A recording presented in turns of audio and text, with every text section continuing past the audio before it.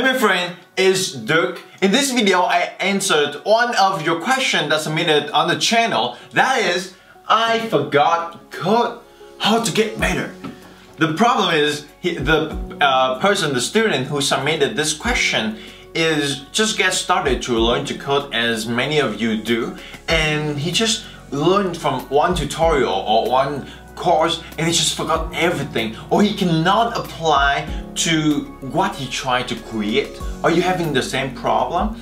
Now, when I first got started, I still remember so vividly that the only reason I got started to learn all of this, right? I learned how to code, how to build apps, how to get clients and do freelancing works. The only reason is because I wasn't taught the skills I needed to support my family, to get a job, to make a difference. Because at schools, at colleges, they don't teach us these skills to build these kind of things that nowadays the industry requires. So what did I do? I go online, I learn from courses and books and videos and all of the things that you are learning right now. And that is the why you discovered me, right?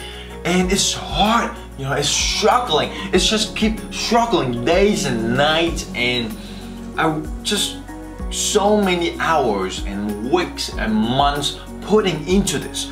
It's a struggle, I know that. I know it's hard for you, and I know it's hard for all of us. So all I ask you to do and all I was able to do is I trust. I begin and I trust, I continue, I stay at it. And in the span of 18 months, I was able to not only quit my 3 jobs and on campus, work on my passion, support my family, and help you guys. So all the things that I'm going to share with you in this video, please know that it comes from personal experience, and please know that it comes from the place of service and love to you. So here is the thing, here is my answer to this question. That is, you are going to forget the code that you learned. You're going to forget everything that you learned. That is just nature, human nature.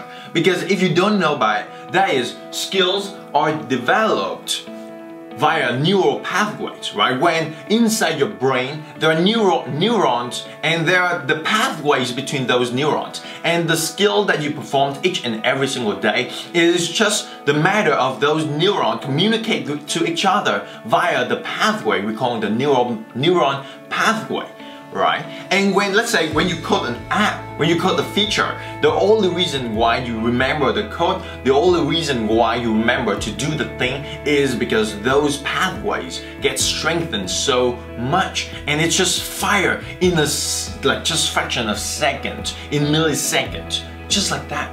And the problem is, when you just first learned something, the pathways just get connected. For the first time, it's so weak. The only reason you forgot is because the physical neural pathways are still so weak.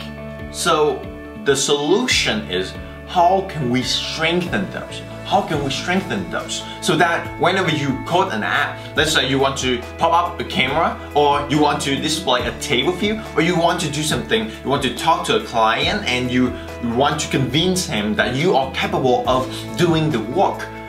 The only way that you can do this is through 3 steps. And all the things that I share with you in this thing is I read from this, let's say, The Talent Code, or Pick by Anders Ericsson, or the later book of Talent, or Great by Angela Duckworth. Check those out. It's really help you. Number 1, you have to practice. You have to practice. And here's the thing. When you practice, you have to discover your weaknesses. You have to discover what you forgot, and you practice at it. Do not ignore your weaknesses. Nowadays, people are so kind of like focus on your strength, and they forgot their weaknesses. And most of the time, 90 out of 100 is the weaknesses are the things that are going to shrink you down, or the weaknesses are the things that are going to advance you. So you are the one who decide whether you are going to advance your life. You are going to advance your skills by strengthening your weaknesses, and then repeat the process. That's it. So here is one of my habits that I would love to share with you, that I just practiced this from day one when I learned how to do this, right? Number one, read one book a week. If it is not a book for you, read an article, study a course, study an audiobook, anything. But read something, do something, learn something every single week. Because through that process of learning, you get like obsessed with that, right? Your life is just surrounded with that. And all day long, all week long, you think about it, the neural pathway will get strengthened, will get fires up. And that's why you see so many people are so good at this stuff. Is the only reason is because they do so much of it.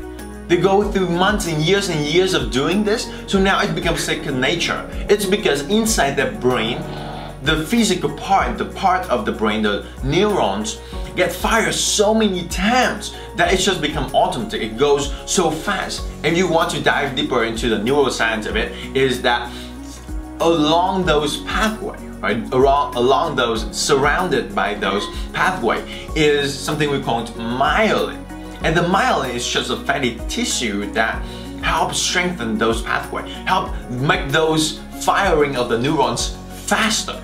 So the more you practice, the more myelin, the more those fatty tissue get generated. That's why people get so good at that, right? That's why you see those developers or the hacker, they get like immediately hack into something. Although I doubt it, okay? But it gets hard. So practice that by reading one book a week, or reading an article a week, or study a course a week. And then here's the most important part. You have to create something new every single week. In the process of creation, you are going to discover yourself. In the process of creation, you are going to develop your skills. So create something new every week. It can be blog post, it can be a simple app, it can be one feature in your app, it can be just one class in the app. That's that. But create something every single week. So for those of you newbies out there, when you learn to code, say you just learned about coding in Swift, right? So what you can create is do some code challenges in the course, do some code challenges in the book. Or if you don't have those, go to my blog. There will be some code challenges there for you. So all you have to do is create something, do something actively every single week. And the third thing, very important, this thing is going to make your skills like wham. The only reason is get mentors. Get mentors.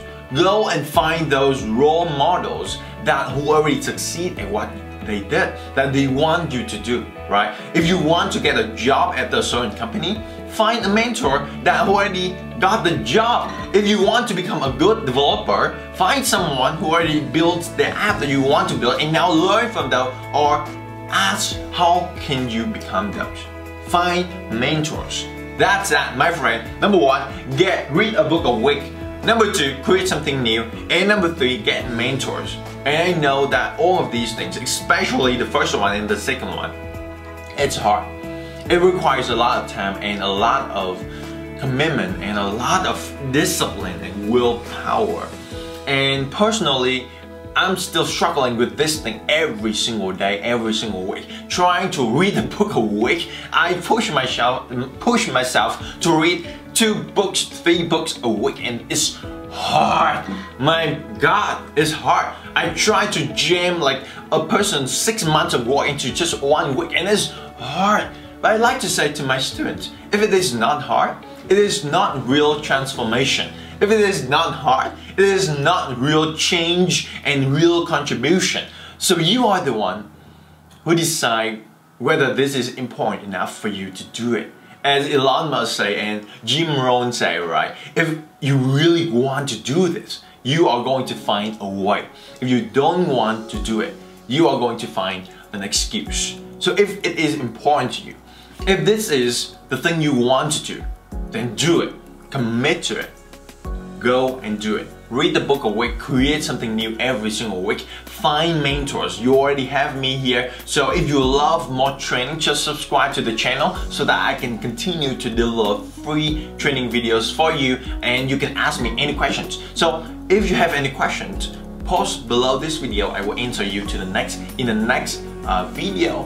And also, I know if you're new to iOS development, I have this free training for you that will help you to learn to code with script, help you to build the user interface for a simple app, and also to create iOS apps. I will share with you some of my personal stories, some of my struggles when I learned to this, and how I overcome that, so that maybe I can give you some inspiration and some guidelines in this journey. So all you have to do is click the button on this page. There will be a button for you, or the link in the description. There you let me know your name and email so that I can happily send that training for you all for free. All you have to do is click that button right now, go there and let me know who are you and how I can send that training to you. Until then, go out there every single day of your life, my friend, learn new things, craft your ideas and contribute to the world.